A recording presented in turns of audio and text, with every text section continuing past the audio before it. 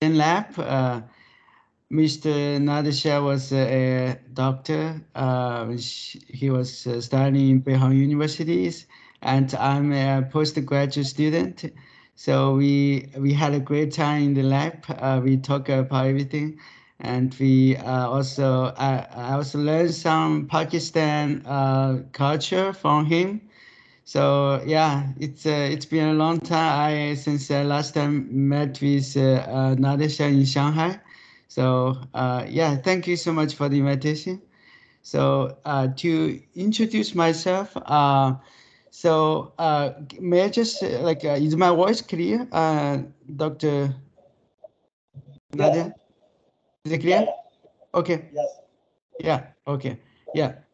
Let me share my screen. Windows. Okay, let me share my screen. Okay. Can you see my screen now? No. No? Yeah. Yes. Okay. Yeah. Yeah. Yes. Yes. Yes. It's okay. Okay. Okay, that's good. Okay. So let me increase this. Okay. Yeah. Thank you so much, all the students coming to this webinar. So today's topic is about the practical tutorial on Kubernetes networking. Uh, so this is why I choose this topic is because the Kubernetes is a very successful platform and it is a very beautiful platform. It is used in many companies, and it is very in every area. It is very good design. So I think it's very good topic to talk about this. Um,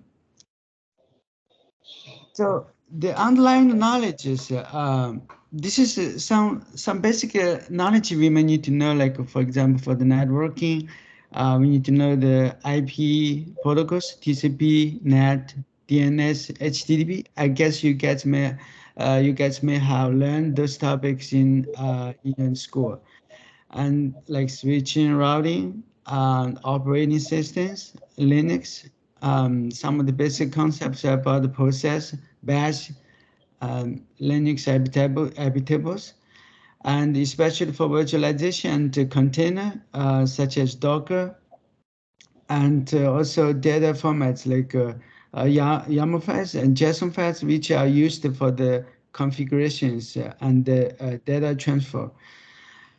And also the key value storage in Kubernetes, we use etcd. This is another key value storage, which is Redis, which is also very, very popular. And also some basic concepts about software engineering, like scalabilities, high availabilities, and load balances, portabilities, and securities. Those are some of the underlying knowledges that we need to know.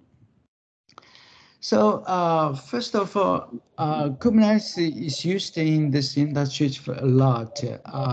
Initially, Kubernetes is designed for the Google Cloud Cluster Management System, and Google donated this product to Cloud Native Computing Foundation in 2014. As far as I know, this platform has been used a lot in the industry. For example, the AI training platforms, um, they need to have built up a platform which you may run many of the containers. Kubernetes is a great candidate for this kind of work.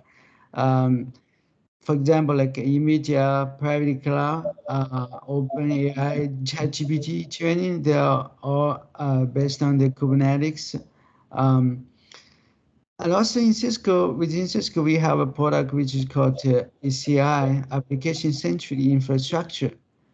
This one. We also have some Kubernetes integrated together to manage some of the VMs um, in the ACI. And this a long list about the companies who use Kubernetes like Airbnb, Spotify, Slack, Spotify. So I think you guys can find this in Google. It's a very long list. So before I talk about the Kubernetes networking, let me just introduce some of the basics about the Kubernetes. Basically, Kubernetes is about managing the containerized workflows and the services. Um, it is all about sharing the machines between the applications. Traditionally, we run all the application on the operating systems, on the hardware, based on the hardware. Um, After that, we have some hypervisors like QEMU, KVM, Zen, this kind of hypervisors. On top of the hypervisor, we build the virtual machines, and on the virtual machines, we have the operating systems and run the application on top of that. So, excuse me. And then it is involved to this container deployment, which is a light way of virtualization. Basically, we have the hardware, and then on top of that, we have operating systems. And then on top of the operating system, we have the container runtime, such as Docker. On the container runtime, we run the containers. It's a very lightweight compared to the hypervisor, where we need to host the whole VMs, which like requires a lot of memories and CPU. This is a basic architecture about the Kubernetes. On the left side, we have kube control, which is basically calling the API from the Kubernetes. So the Kubernetes API server will be hosted in the control node. Control node will be we only need one control node for Kubernetes. But we may have more, but by default it is one, and it is very common to have one controller.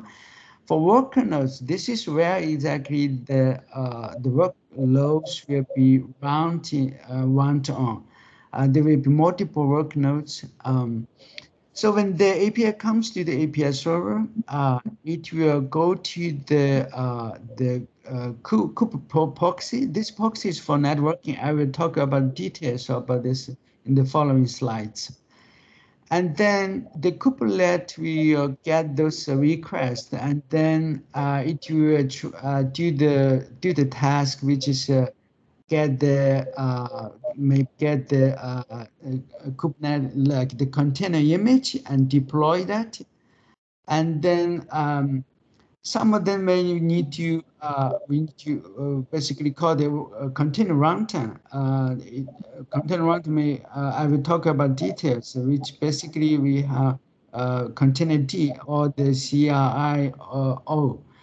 And then the container runtime will do the work for the containers. For example, allocate the CPU memory and the disk, and then also include the networking. For networking, it will call the CNI plugins.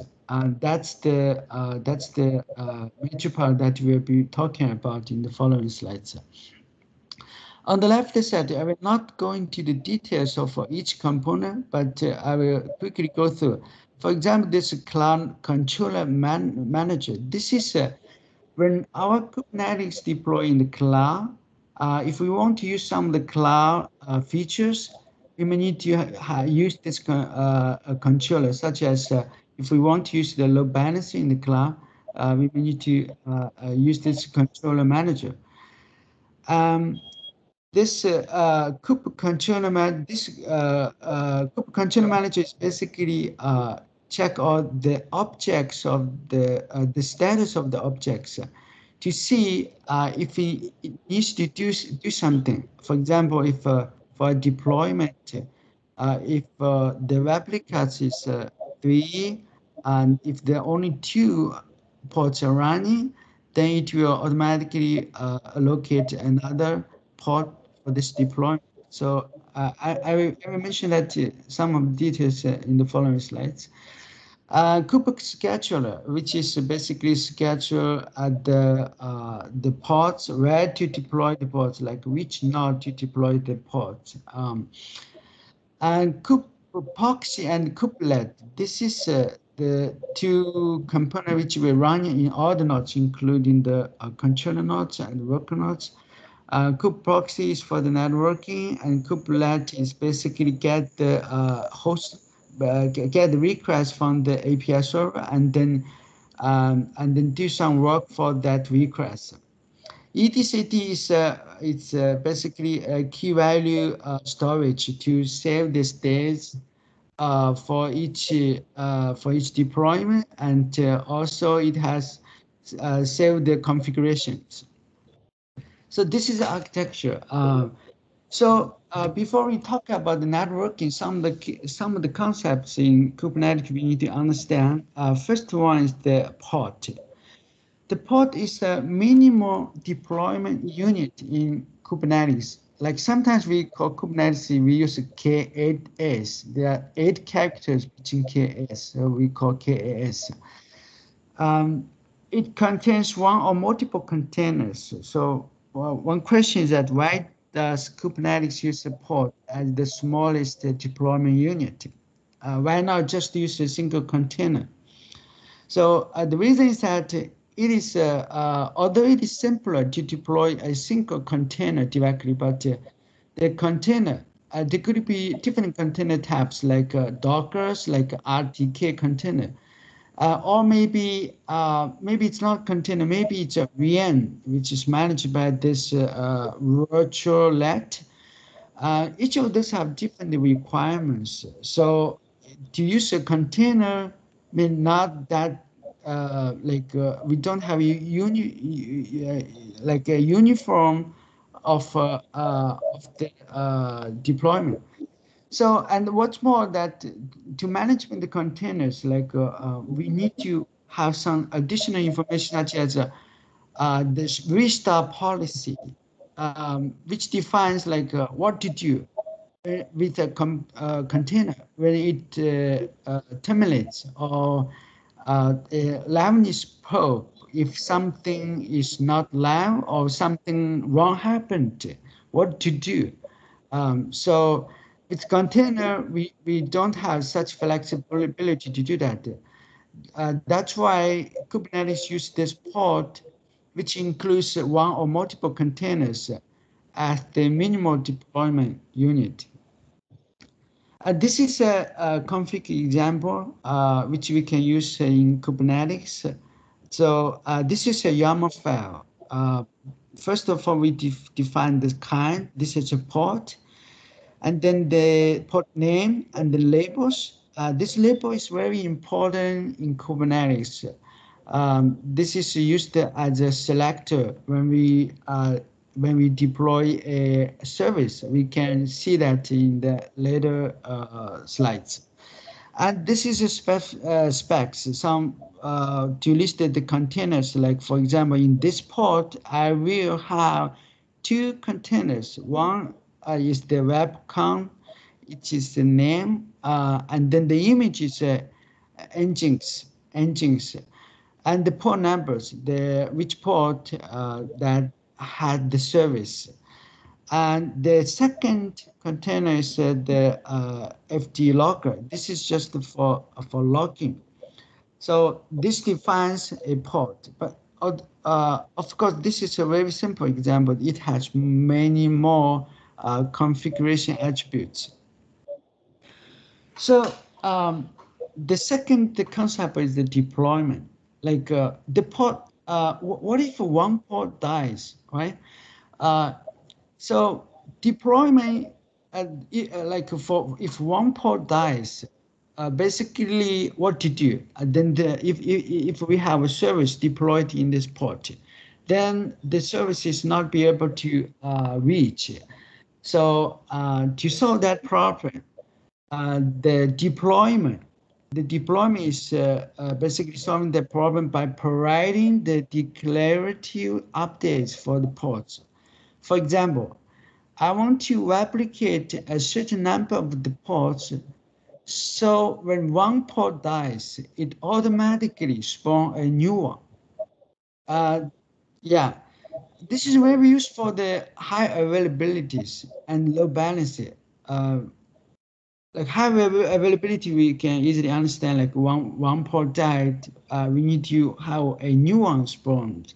Spawned. Basically, the service will be automatically brought up. Um, and the load balance is like we can have multiple pods with the same service, so that we can distribute the load to different pods. And this deployment is also very useful for the rollout releases. For example, we have uh, developed one product, and then we have a new release we're going to roll out. How do we do? There are different types of deployment we can do. For example, like a rolling update, canary deployment, A or B deployment. Basically, rolling update is like I will have some of the I will like replace the port, the old port, with the new image, like one by one, one by one. Uh, for example, like initially the deployment may have like 10 ports running the same service, and then I will replace one by one. The 9 of them will be the old image, but one will be the new image. And then frequent like one by one, 8 of them will be running the old image, and then 2 of them running the new image. So this is called the rolling update. And canary update deployment, like one set of the one like one deployment with the old service, uh, another deployment with the new service, which is running the new image. So this way we can test the new release, but we don't need to replace all of them, all of the products, because of uh, the new release may have some issues. So this is the second canary deployment. And A/B deployment is basically like in one service, which is used uh, old images, and another one, another deployment with the new new release image. So once the new image is being tested enough, it will switch to the switch the old ones. So this is called the A/B deployment. So it's very useful by using this deployment for this. Um, this is an example. This is a YAML file for deployment. The can will be deployment, and then like here, I need to deployments 3 replicas for this port. Basically, it runs three ports. In each port, it will have this containers, these engines. Okay, service. So, okay, if one port dies, the deployment works great. Like the deployment will be automatically bring up a new port. But the problem is that when it bring up a new port, it will assign a new IP address to that port, which is not good, because for example, you have a service run, you have a product which is running in this port, but you have, after it is died and the deployment automatically brought a new one, it has a new IP address. So you like the IP address changed. You need to change maybe the tell the customers to change the IP, right? Or in the load balancer, if you have a load balancer, you need to change the replace the old IP with the new IP. So that is not very efficient, and it's very difficult and complex. So service is designed to solve this problem. Like Kubernetes services abstraction which defines a logical set of the ports, which is running somewhere in your customers and provides the same functionalities. And it gives the ports their own IPs, but a single DNS name for a set of ports. So this IP address for this service will never change, although some of the ports for this service maybe died, maybe we have increased some of the ports. So it doesn't matter. As long as the IP address for this service doesn't change, then customers they don't need to like change anything. All the our load balancers like don't need to change anything. The service IP is always there and static. So this service is designed to solve this issue. It is very useful in the production. So this is an example. The YAML file for service, the kind will be service, and then we use the selector. This is a very important attribute, which means what kind of ports will be included in this service. Like in this service, I will get all the ports which has the key as tab and value as web server. And so all the web server ports will be included in this service. And then we have the port number. And this tab is, for example, here I use not port, which is basically I want to expose this service to the outside for external use. I will talk about the different types of the different types of service here. There are three main service types here. By default, we use cluster IP. So the cluster IP is basically an IP address which is internal to that node. It cannot be accessed by the outside. For example, here we have three ports here, and then we have we create a service. By default, it will create this cluster IP, this IP address. As you can see here, this IP address is an internal IP, which cannot be accessed by the outside world. So the second tab is the load balancer. Load balancer, this is only can be created when our Kubernetes is in the cloud. The load balance will be where we use the load balancer which is provided by the cloud, for example, like AWS, Azure, or Google GCP. They have some load balancers. We can use their load balancers. This is second the service type, which means we will use that for load balancer, and then the users, the outside users, can they just need to the traffic will first go to the load balancers, and then it will go to this NOT port. The NOT port is the third type I'm going to talk about. And then you go to the cluster IP, and then eventually will go to the ports, individual ports. Okay, the third type is NOT port. This allows the external traffic to access the service. It is basically by opening a specific port on all the nodes.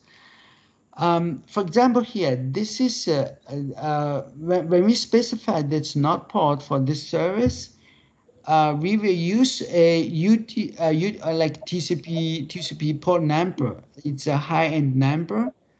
Use a port number from this node, and then the outside will use that port to communicate, to talk, to access the service, which is behind this service. So yeah, this is an example. As you can see here, if it's only a cluster IP, then the service can only be accessed inside this Kubernetes. It cannot be accessed outside. If we have the NOT port, then it can be accessed outside. And then on top of that, we can also use some cloud load balancers. So this is a three major type of for the service. And this is a very important component in Kubernetes, which is called kubectl. Kubectl is in charge of managing the network connectivity to the containers. So we just talk about the service, how that works, like internally, how that works. So it's actually pretty straightforward. Like it basically it will translate the service into the net rules. It is by using by creating some of the IP tables or the IP virtual server rules. So some of you may familiar with the Linux IP tables, which is a very important component in Linux networking. So you can configure the rules to redirect the traffic. So here, this Cooper proxy is basically use these IP tables to translate that service. For example, we have the NOT port, right? We have the NOT port, which is like TCP port number, and then we will translate that one to the internal port, which is used by the internal ports. So yeah, basically, this is how it works for the for to make the service traffic work. There are two modes, like we can use IP tables or we can use IP virtual server. For IP tables, it is no load balancing, and then lookup time is also a little bit slow. It's big O N, but the advantage is that it presents in all the Linux distributions. And for the IPVS, it has some optimized lookup with the big O1 time. It is very fast and it supports the load balancing, but it does not present in all the Linux distributions. It only in a set of the Linux has this IPVS. Okay, the service is working great, okay? But what if there are many services to manage? Ingress controller is designed for this. Um, Basically, it is work like this. We have, for example, we have a service here. Uh, we have service one, we have service two. Um, on top of that, we create an ingress controller. It is basically it's like it is like a load balancer, like or like it looks like similar to an API gateway or something. Like if the request is for this service, it will redirect the request to this service. And if the URL is in a different service, it will redirect to the different service. So this is very convenient when we have many services to manage. This is an example here. The YAML file configuration, the kind is ingress, and then the rules. Like as you can see here, we have two services running in the Kubernetes. One is called this www, the third page, and then another one is the second app, any name. And for the first service, the the backend will be this name will be the third page service, and the port will be this 80. And the second app, the backend service will be this second app, and the port number is also 80. So when the traffic comes, based on the URL, it will redirect traffic to different service. So it's very convenient. Like if we have like a lot of service, then we just need to create this ingress, and then automatically it will distribute the request to different service.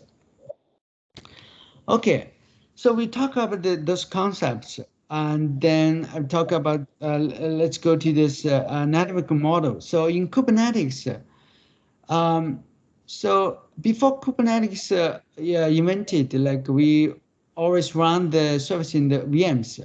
So once we have this Kubernetes developed, how do we move those workloads from the VMs to the Kubernetes containers without any change? Like we don't want to change the apps, so we just want to quickly move these apps from the VMs to the Kubernetes containers. So with this requirement, it means like the pods needs to be communicate with each other without any net. We don't want the net, okay? And then agents like the assistance demos, Kubernetes, uh, they are on one node. They should be able to communicate with all the pods on the other node. So this is like two requirements. The main challenge here is that the implementing these requirements that we if those containers are in different nodes. So that's the one of the challenge. Um, there are four different networking problems to address here. For example, the container to container communication.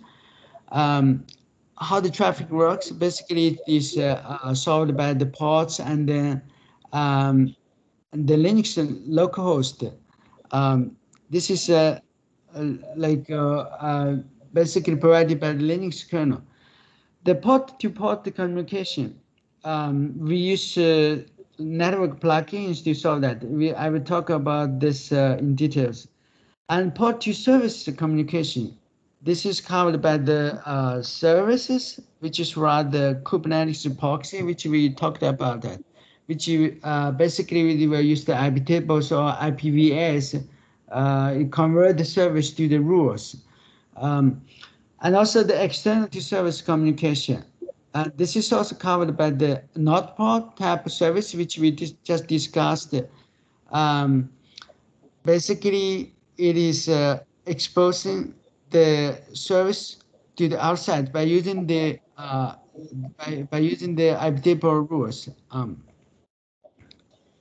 So before we talk about the CNI plugins, I want to talk about this container runtime. Because the container runtime, we are including everything, not only networking. It will include the disk files or everything else. Uh, so what is the container runtime? Basically, it is responsible for managing the execution and life cycle for the containers within the Kubernetes. For example, you pull the image and run the containers and allocate the resources. And Kubernetes runtime interface, it is basically a set of APIs that allows the Kubernetes to interact with different container runtimes. And the CRI defines the APIs for creating, starting, stopping, and deleting the containers, as well as for the managing the images and the container networks. For container networks, that is CNI that we're going to talk about. So Kubernetes support the container runtimes. We have two major container runtimes, which one is the container D, which is used by the Docker, and another one is the CRIO, which is developed for the Kubernetes. So as you can see here, Docker, it will call this runtime container D, and then it will, based on the OCI spec, it will go to this runtime C, and it directly deploy or manage those containers. For Kubernetes, it is based on the CLI interface. It may call the CLIO, or it will call the container D. By using that, it will manage this containers. Yeah. So this is the idea for the container runtime interface. So let's go to the container network interface. So there's no standard implementation of the Kubernetes network models. So the preferred implementation is greatly depend on the environment where the cluster is deployed. There are many different CNI plugins exist from many different vendors. So some of this provide only some basic feature of hiding or removing the network interface, where others provide more sophisticated solutions such as the overlay networks. Um, so that's why the Kubernetes team they decide to externalize the approach and direct the task of implement the networking model to a CNI plugin. This will make the network layer pluggable. Um, CNI is a common network interface. It is for any container runtime, not strong tied to Kubernetes. It can be used for others as well. Um, it is a vendor neutral spec, not just for Kubernetes. It can be used by Portman or CRIO, which is used in Kubernetes. By the way, Portman is similar to Docker. It can also use the CNI. And the config format is based on JSON. And some of the basic commands will be add, delete, check versions. And then the plugins are executables. Basically, there's some binaries that can be run as a process in the Linux environment. We can see some example in the demo. Um, some of the common CNI plugins, like a bridge plugin, all the containers are plugged in a bridge. For example, the virtual switch. Loopback plugin, this is for loopback interface in a VN or port. Bandwidth plugin, it is for port ingress or egress traffic shaping.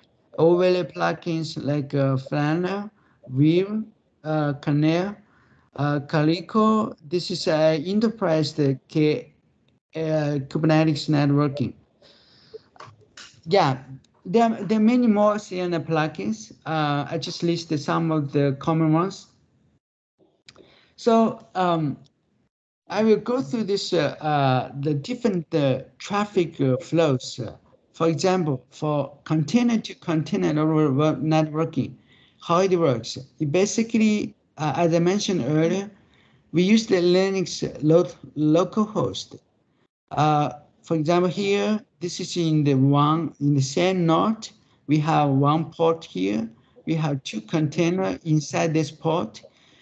The container one wants to communicate with container two. So it will just use the local host. And for the port to port networking, um, the traffic will go to the Ethernet 0, and then it will go to the virtual interface, network interface, and then it will go to this virtual bridge. It could be like a Linux a bridge which is provided by the Linux kernel, or any some other like a CNI plugins. And then it will go to the other side virtual network interface, and then eventually will go to this port. So this is a traffic for the port-to-port networking in a single node. So what happens if the port-to-port is in different node? For example, I have node here, node 1 here, and node 2 here. So I have these ports to communicate. As you remember that we don't want to use the NAT. We don't even want to use the NAT for the for the port-to-port communication. Um, what we do here is that there are many solutions here. Basically, one solution is that we can use the overlay network plugins. For example, the Flannel plugin. It uses overlay network. So overlay, which means it is a encapsulation of the existing traffic. For example, here, I have 192.168.0.2 and talk to this one. So it will add another layer encapsulation and then send the traffic between those. So this is called the overlay. Um, Another solution that we can use CNI plugin, which is called Calico. Basically, it doesn't use overlay, but it uses the layer 3 routing. It is based on the BGP routing protocol. So I don't have the diagram here, but basically it is like use layer 3 routing to route the traffic between these ports, which is existing in a different node. Okay, for port to service networking, how the traffic works. For example, this port in this node 1 wants to talk to the service inside node 2.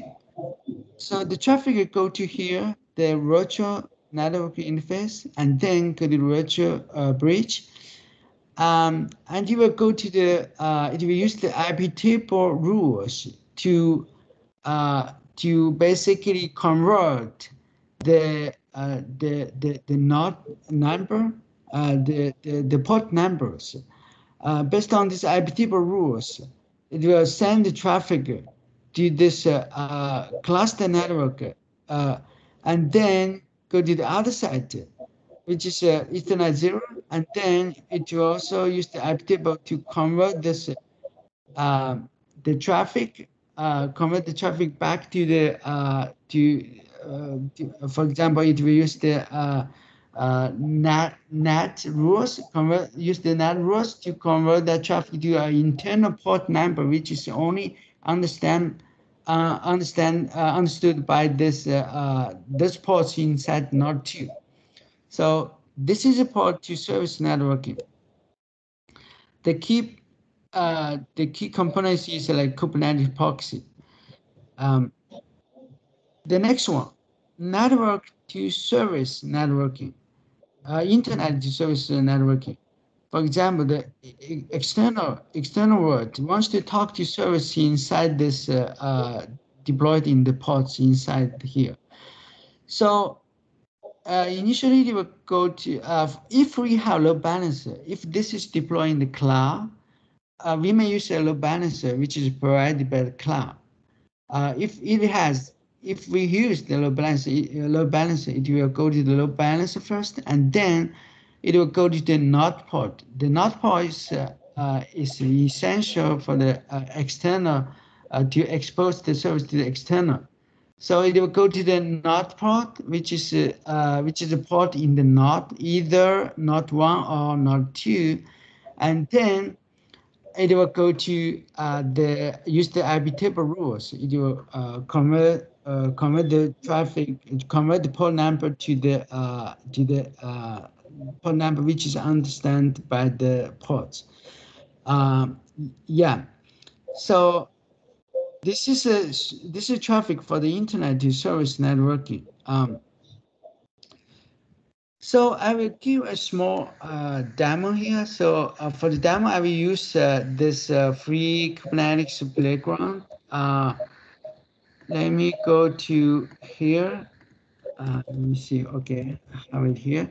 So this is like a sandbox. It is provided by this website. You guys can go there. Also, if you want to learn Kubernetes, you can go to here. This is a playground, and you can select the Kubernetes, and then you can configure anything, almost everything in this playground. I have prepared some of the sample configuration which are listed in this PPT. For example, the port, I will deploy a port, I will deploy a deployment, and then a service. And I'm not sure if it's big enough. Let me just copy this first, and then I'm not sure if you guys can read this. Okay, let me increase this one. Yeah.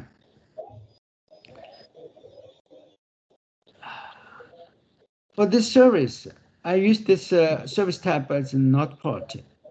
And then the selector will be tab web server, which means I will select all the ports which is deployed in this deployment. And then this deployment will have 3 replicas, which will create 3 ports inside this deployment. So let me I copied this one. Let me create a file here, YAML file, and then I will paste everything.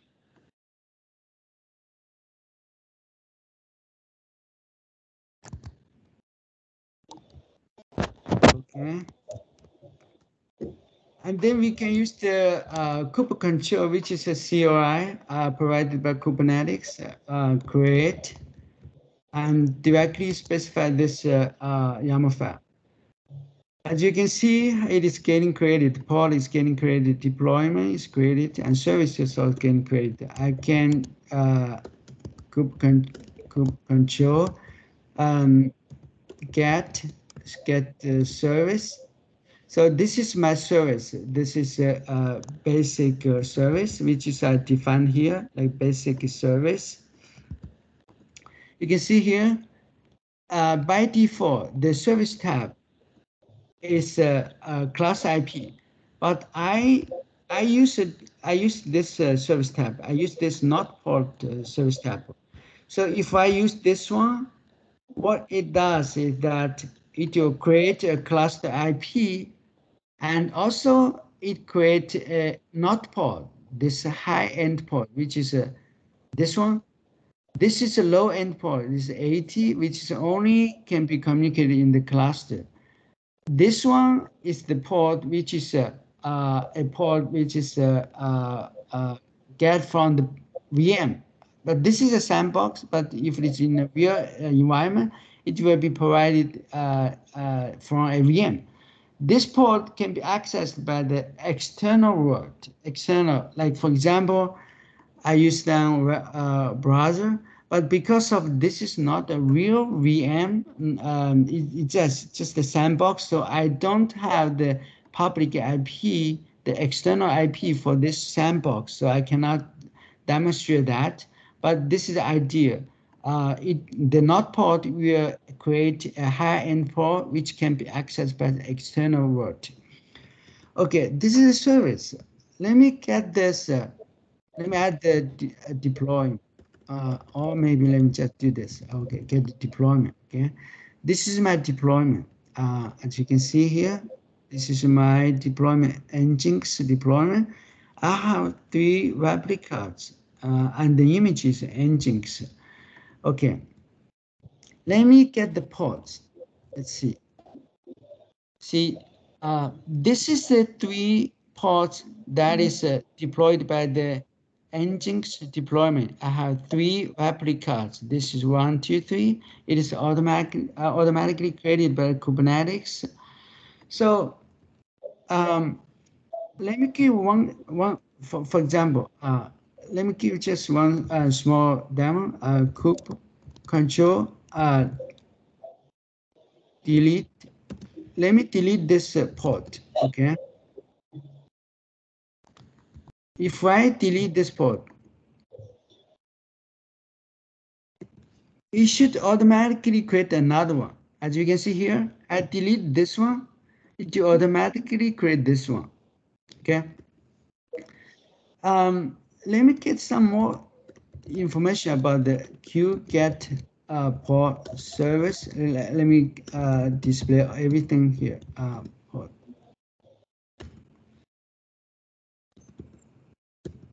Okay. As you can see, okay, let me give some white, give this option, and then you will see more details here. Like for each port, we have an IP address assigned by Kubernetes. And then this service will have a cluster IP and port, it's a low-end port and high-end port. This is a not port. If you use this one, we can see that we can get the service from here. 192.168.1.6. See, this is the port. We can directly get the service, access the service provided by the engines here. We can also by get the service, access the service by using this cluster IP, for example here. 10.99.99.182. See, we also get the same information. So this is idea. This is idea for this cluster IP. This one will never. This IP will never change. But this IP will change. If we delete this one, it will change to a new IP. So this is a small demo for this port and then deployment and the service. Another one is that I want to show you quickly about the ETC, the CNI. The CNI, we have in this sandbox, we have some CNIs which defined in this file. For example, this is a Calico CNI.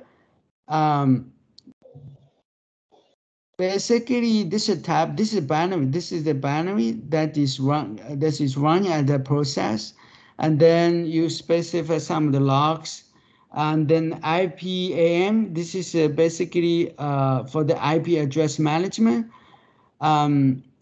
Yeah, another Kubernetes, another plugin is the port map. The port map is like just the mapping the ports. And another plugin is the bandwidth. This is like three CNI plugins which is used in this sandbox. I just want to quickly show you. This CNI is used in the sandbox, and it will be called by the container runtime. Yeah, that's the idea. I just want to show you quickly.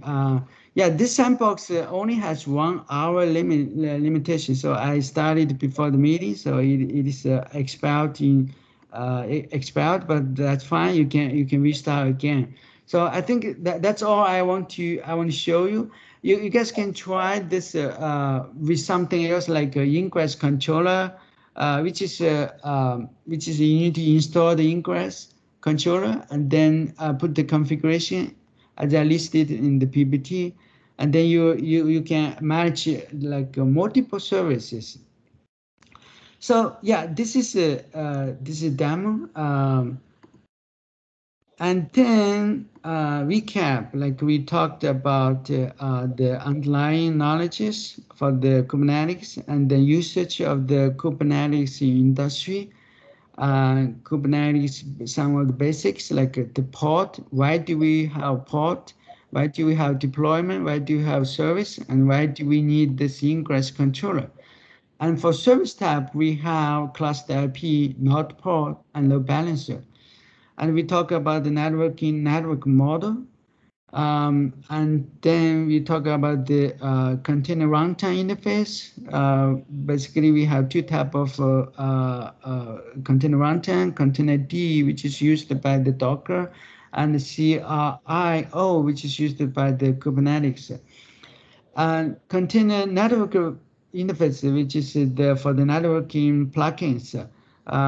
We have some common ones like Bridge, Linux Bridge, overlays, calicos, plugins, and there are many more plugins. And traffic flows, we talk about the container to container traffic, which is by using the Linux localhost, port to port. For sync or not, it will just use the bridge, switch, virtual switch, and then for internet, it will use some of the overlay, like overlays or the IP routing. And for the port to service, we talk about how it works by using the Kubernetes proxy and external to service. It is also used the Kubernetes proxy. It may also use the load balancer. So this is the traffic flows. Some of the reference, I think those links are very useful, even from my understanding. Yeah, I think that's pretty much everything like I want to talk about for this network Kubernetes networking. So any questions like before I go to the next one's slides, which is some tips for the job seeking. Uh, Let me know any questions for this Kubernetes networking. Thank you. Any question from the audience? Question maybe?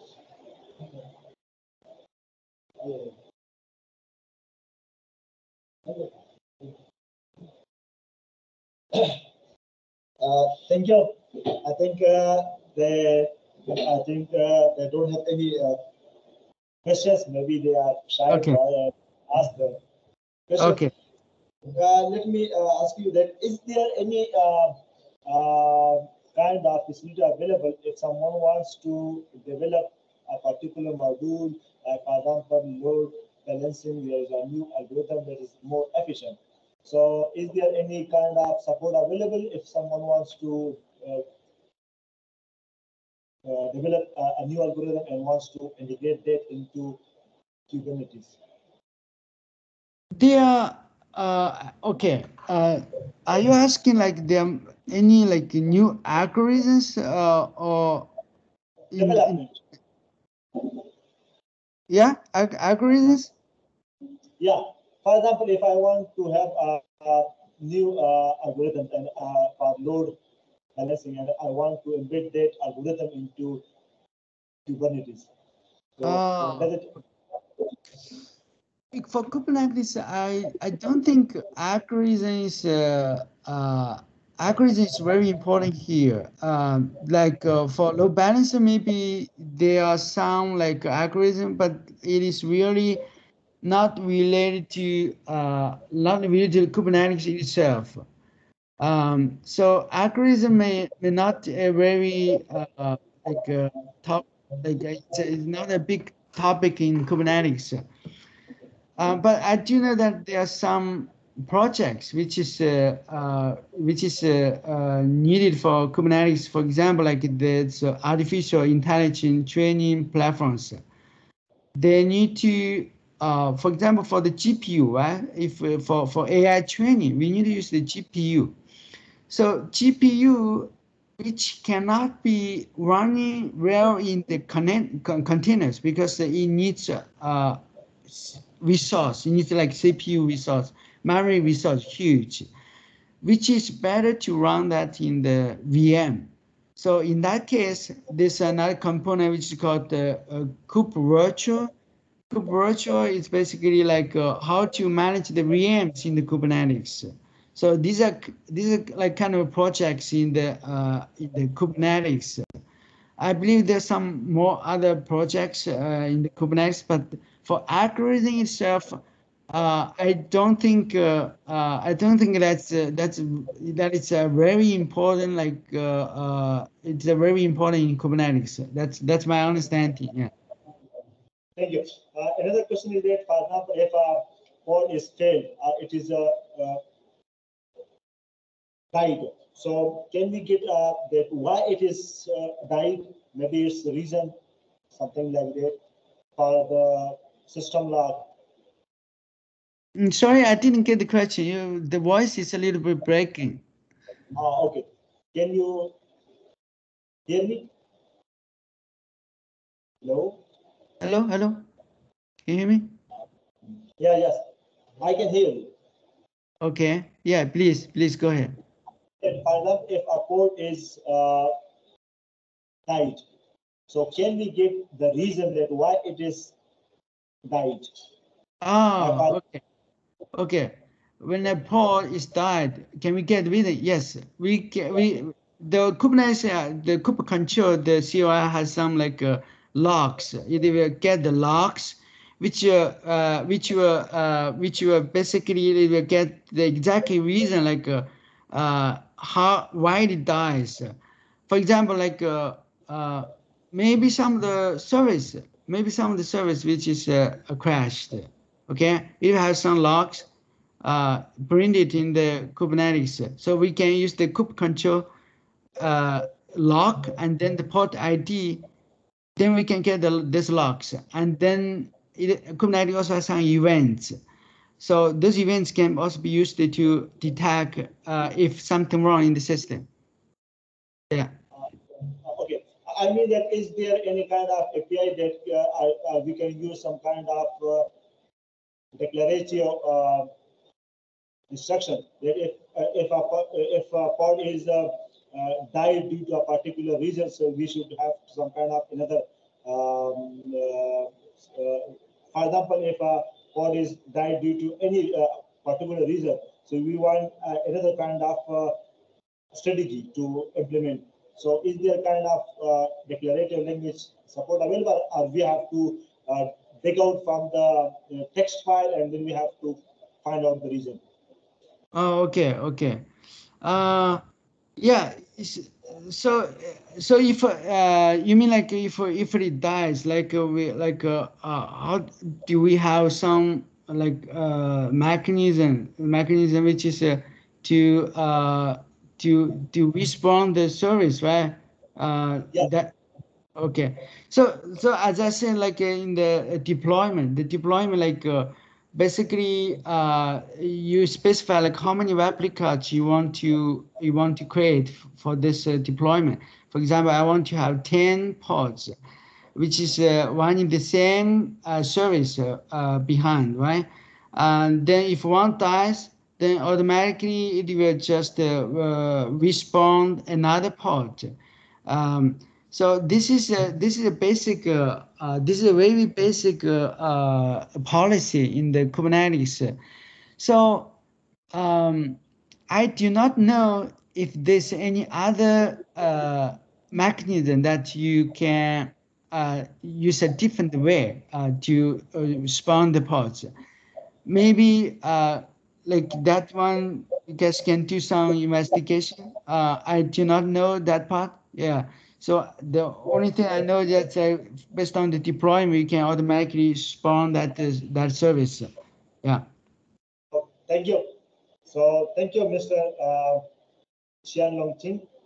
Thank you for your valuable time. And indeed, it was a great talk, and we have learned a lot of things, Uh, especially the students. Maybe they were not familiar with this type of technology. So they learned a lot, and we are thankful to you. So anything, if you want to okay. ask, Okay.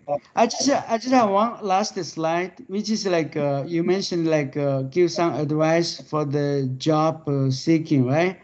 So yeah. So let me go to there.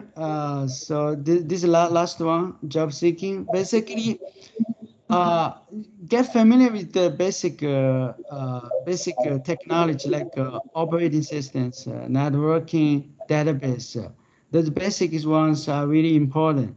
As you can see, this Kubernetes product, it is fancy. It is very effective. It used by many companies, but the underlying technology is very basic. It uses the OS like Linux IP tables, Linux bridge, the networking provided by the Linux, and then like the networking is also very basic. Like we use some like IP, BGP, DNS. You need to understand this like TCP, UDP, right? DNS. Those are basic stuff. And the database like we have the key value storage. So these are really important. I think in every job that will important. And also you need to master one or two major programming language like C, C++, Python, Golang, Java. These languages are very popular in the industry. So you really need to at least understand and master one language. Um, it's very important. And also, I think the another very important one is that practice algorithms a lot. I mean a lot because this company they will ask you write the algorithms like ask you to solve a problem in maybe half an hour, maybe in 45 minutes. So practice those algorithms in leetcode.com or hackerrank.com. They have like thousands, like more than 1,000 questions you can practice there. So this is very important. Um, the next one is that you need to know the system design concepts. So maybe in junior engineer, they will not ask you about the system designs. But if you do know, I think it will uh, give a good impression that you know something better than others. And also, if you have some projects, especially if you can contribute to open source projects, that will be great. So these are the tips that I will give to you guys. Yeah, that's all I want to talk. Yeah, yeah. Thank you. Yeah. Thank you, Mr. Uh, Xian Longqing. Thank you for this wonderful talk, and we had a great time. So thank you. See you next time, hopefully. Thank you Thank so you. much. Thank Yeah, you. and thank you for all the students coming. Thank you. Thank Thank you. you. Bye. Bye.